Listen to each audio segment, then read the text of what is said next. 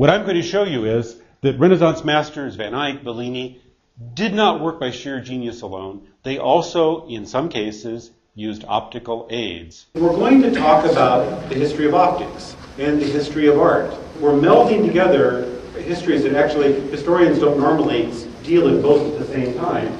So I'll give you a general introduction to what came out of this. Talk about the technology of how optics was made during medieval times. Because what I'm going to show you is going to push back even the use of optics to the dawn of the Renaissance. Then I'm going to teach you some optics. Now, this is the part where I promise when we come to it, I'm going to teach you the optics you need to know, and I won't teach you any optics you don't need to know.